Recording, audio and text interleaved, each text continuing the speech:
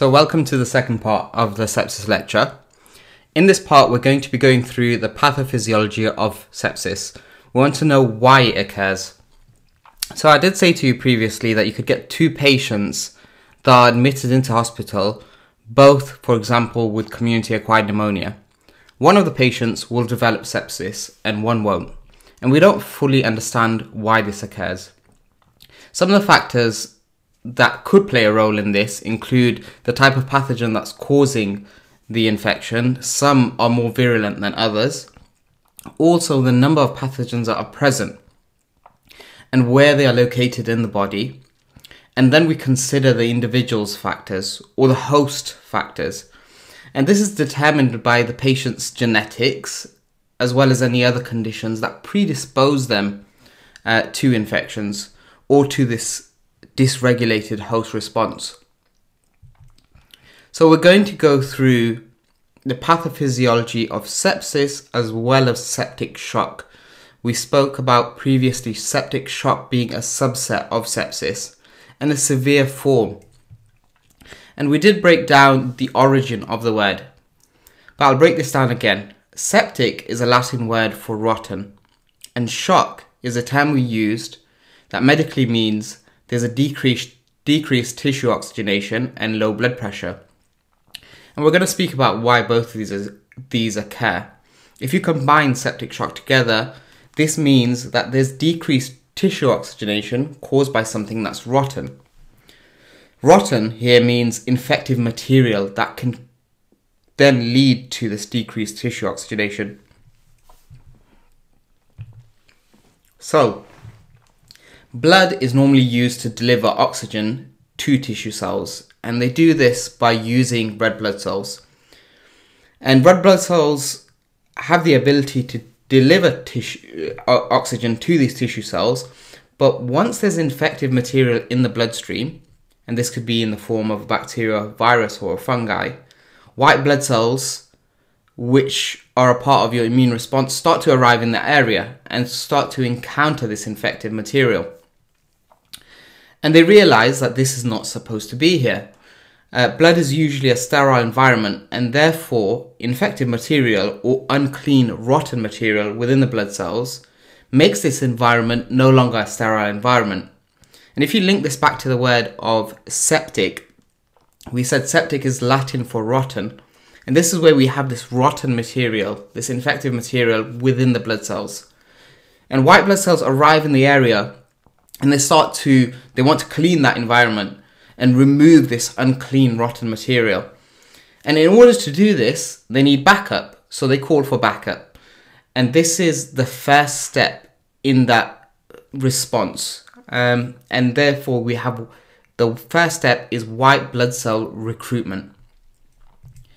Now, if the infected material is not in the bloodstream and is in the tissue fluid, which is outside of the blood vessels, which is what is happening in the large majority of the time, white blood cells need to move from the blood to the interstitial tissue that's surrounding or across the lining of the blood vessels. So here you can see this thick lining of the blood vessels, and they need to get across that.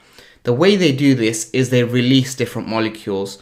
One of the molecules that they release is called nitrous oxide, and this interacts with the blood vessels.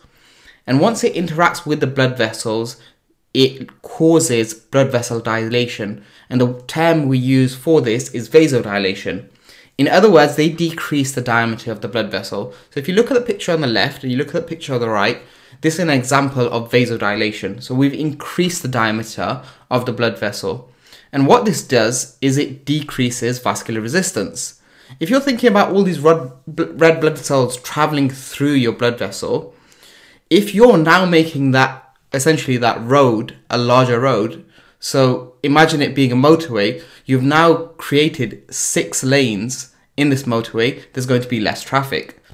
So now you've decreased vascular resistance, and therefore you've decreased systemic vascular resistance. There's an equation that determines your blood pressure, and it's cardiac output multiplied by systemic vascular resistance equals blood pressure. if you decrease the systemic vascular resistance, you are in turn decreasing blood pressure. And I want you to remember this. So the blood now has more space to move around, and it's not bumping into many things as much as it used to because of this increased space. So you've got a decrease in resistance and also a decrease in blood pressure. So this means that your blood starts to slow down.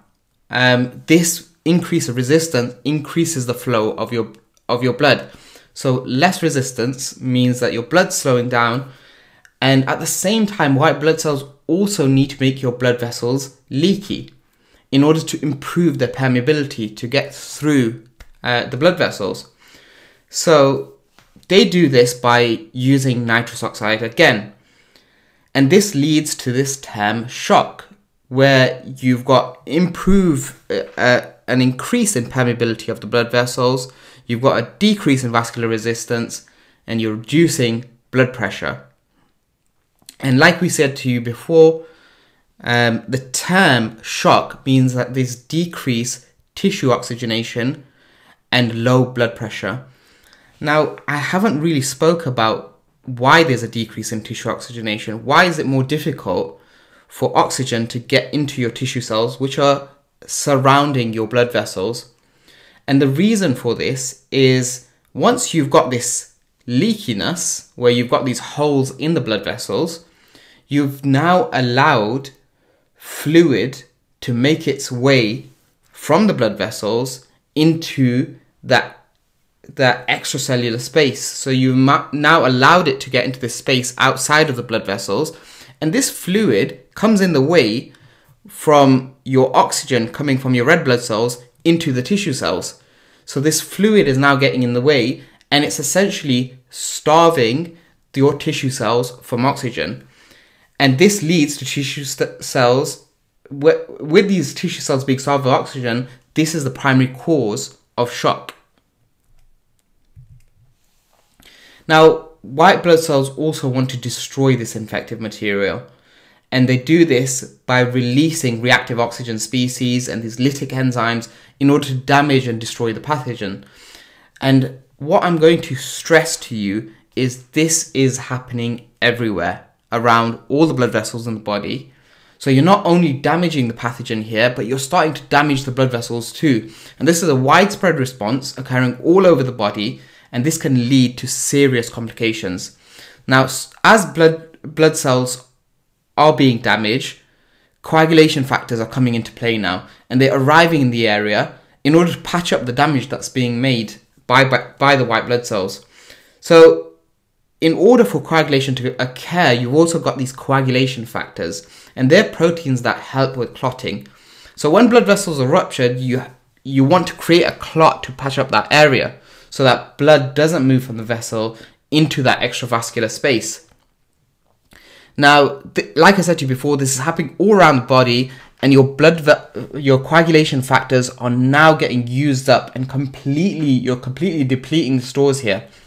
So coagulation can't keep up with the breakage of these blood vessels, and now you've got these small blood clots that are continuously trying to be formed, and they're breaking off, and you end up in a state where coagulation factors are completely depleted, and they can't keep up with the ruptured blood vessels.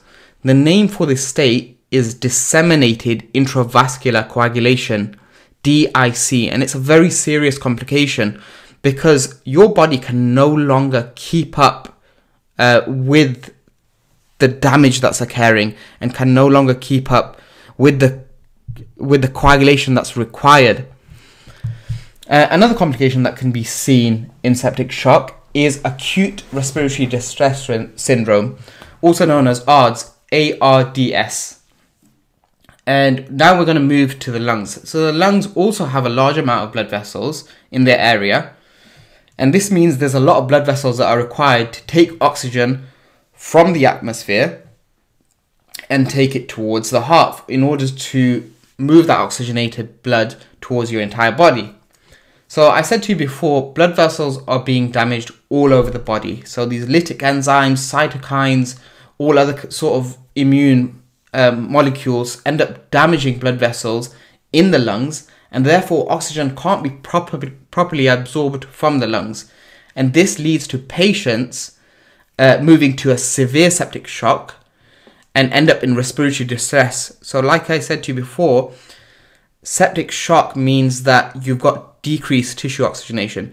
If you have an inability to get oxygen from your lungs and move that oxygen around your body, you've got a massive decrease in tissue perfusion, so oxygen making its way to your tissue cells, and this leads to respiratory distress.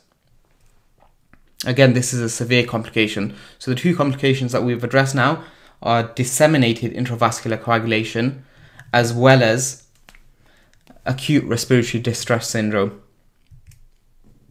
And finally, we've got an increase in cardiac output. So cardiac output starts to initially increase as a result of your decreased vascular resistance to try and balance that equation.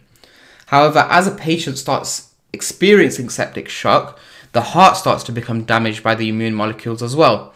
And if you leave that untreated long enough, cardiac output then begins to decrease as well. And this would further decrease your blood pressure. So a major symptom of a patient with septic shock is the fact that their skin will be warm. And this is because you've got this widespread vasodilation that's occurring because of nitrous oxide. So the central nervous system is trying to increase blood pressure and cause vasoconstriction. And this is in response to this vasodilation that's occurring throughout the body. If vasoconstriction occurs because of the central nervous system, then your skin starts to become cooler and your blood vessels will start to become less leaky. And this will lead to an increase in your heart rate in order to compensate for this. So this is known as compensatory tachycardia. And the body attempts to compensate for the fact that you've got low blood pressure. So at the same time, your circulating volume is starting to become depleted. So the amount of blood that you've got circulating back to the body starts to become depleted, and the compensatory mechanisms start to get exhausted. Circulation begins to fail at this point, and the patient starts to look a lot worse with cool skin. So if a patient has cool skin, this is a sign that they may have prolonged capillary refill time, and this is a sign of possible organ dysfunction. And it's critical to ensure that you identify patients that are at this stage and they move into critical care immediately, because it means they're no longer at a state of vasodilation across the entire body, but they're now in a state of vasoconstriction, which is happening to compensate for the initial vasodilation. So they're at a very late stage in the sepsis pathophysiology. So this completes the section on sepsis pathophysiology, and in the next section we're going to start to talk about the patient assessment.